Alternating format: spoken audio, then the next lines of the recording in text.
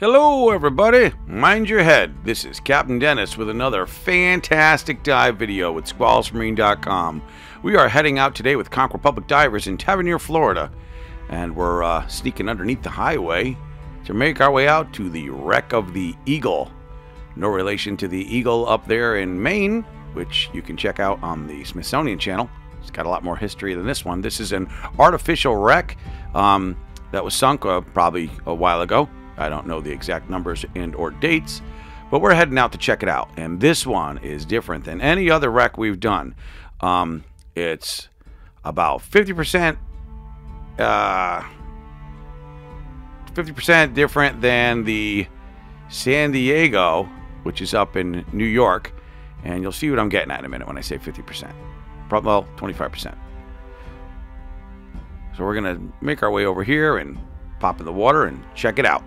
And it's a little different down here in Florida because you got blue water and you can kind of see for a little bit. So we're going to descend down the mooring line. There's a bunch of moorings on here. There's one on the stern and one on the bow. But we're going to be descending on the one on the stern. See it? Can you see it? And you'll figure out what I was talking about being different, kind of like San Diego. You can start to see the ship there, but if you notice something, she's on her side. San Diego's completely upside down, so that's where I was going with the percentages. But anyways, we are tied into the stern, and we're going to go down and check it out. It's cool. I'm pretty excited to dive a wreck that's on its side. So if you get motion sickness, I don't know what to tell you. It may be a little disorienting. So this is the first dive we're going to do on it. So we're going to plop down, and here you can see it's listing lazily to the right, and it is in the sand. So the port is actually up, and the starboard is actually down, and the midship or whatever up is, you'll see, it gets confusing. So we're coming down here. We're going to look at the, we're in the aft section. You can see it's down here for quite a while. There's a lot of stuff, cool stuff growing on it. And I got some new lights, so we're going to try those out and see if we can fight back the particulate. And thanks to Ryan for making that suggestion. So we're going to scoot around. I try to get the whole boat in. You can see our buddies are coming down the line. I'm going to swim away. And that's kind of how it's supposed to look. But that's how it does look. So let's go take a look over at the running gear, and we'll look at the rudder. And there's a big old blast hole down here from when they sunk it, and I feel like I'm being watched. If you look in that hole, you can see somebody checking us out. It's a big old grouper in there. Let's see if we can get a better look at them.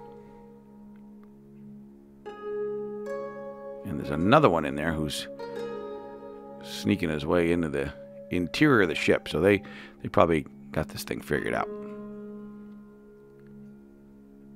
So we're not going in that way. And we're probably at about, I don't know, 113, 114 feet right at about here, give or take.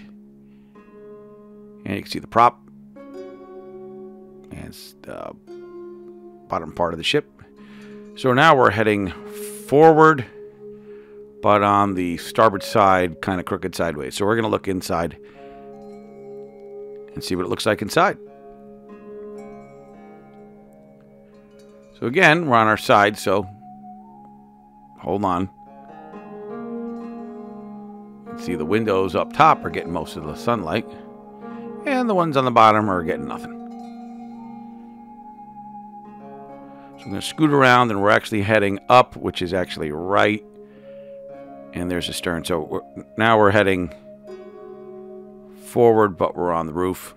I know, it's confusing. So here we've got, I don't know if it's like a crow's nest type of thing.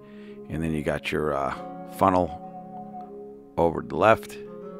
Take a better look at this crow's nest looking like thing. And we're going to turn and take a look at the funnel or the smokestack. So here we are on the top. And most people think it's just a big old hole up there, but it's not. It's like this. It's like little smaller things. And look at this guy. Hello. How you doing? And if you notice, as we get closer to, you know, the marine life and the growth and all that good stuff, you can see all the colors come out with the light. Without the light, you know, the color gets diffused. You really don't have any color without the light. So now we are making our way forward.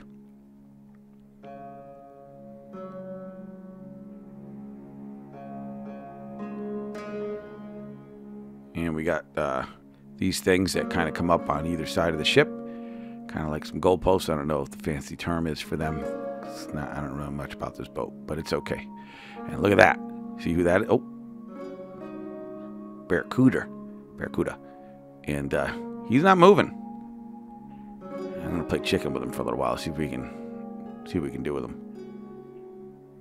He's just hanging out. There he goes. Those are some shiny fish.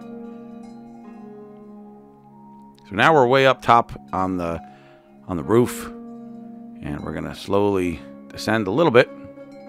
Got some machinery over there on the right, some kind of like reel or something, and some of the ship goes off into the sand. Again, we're leaning to the right, so I'm going to turn around. Here's the front of the ship. It's kind of the aft part of the ship. And we'll start to descend a deck or two, but we're not really descending. It's confusing. So now we are looking at one of the lower decks, but we're moving up, which is moving to port. So stick with me. It gets, like I said.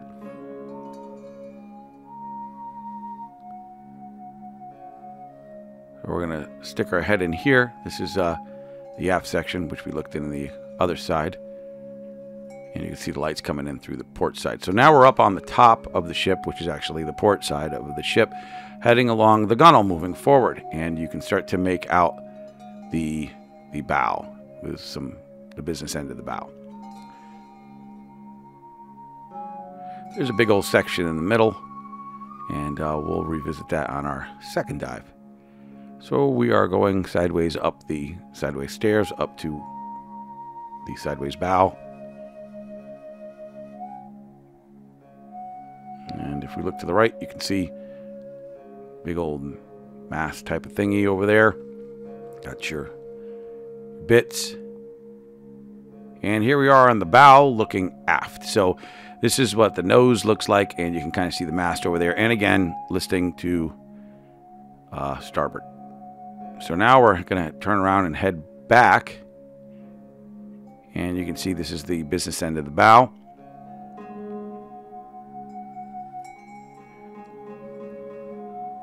Lots of cool stuff down here. And we've got a second dive on this too, so we're just kind of giving this a good old once-over. There's the middle section that we were talking about before. And this is kind of some crushed parts of the ship. I guess the storms did some damage. So now we're coming across a big crack in the middle of the ship. And we start to make out the aft section again. You can kind of see with the diver off to the left what the scale's like. So it's a pretty big old boat here.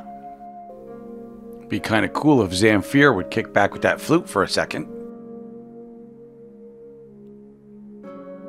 But it was pretty cool to dive a wreck that was on its side like this. It gives you kind of a perspective of how things can end up. Sometimes they end up really bad, like San Diego, where you're just swimming across the bottom. But the San Diego offers some penetration stuff. So check out the USS San Diego on our channel if you want to see a ship that's completely turtled, which is upside down. Well, judging from the numbers on my SPG, we've reached the end of our dive, the first dive here on the Eagle. So we're going to get up top, do our interval, and we'd like to thank Gary Mace and Captain Jason for taking us out here with Conch Republic Divers. A great operation down in Tavernier, Florida. Highly recommended. Great operation. And if you want to check out some other wrecks, go to squalusmarine.com. And until next time, I'm Captain Dennis.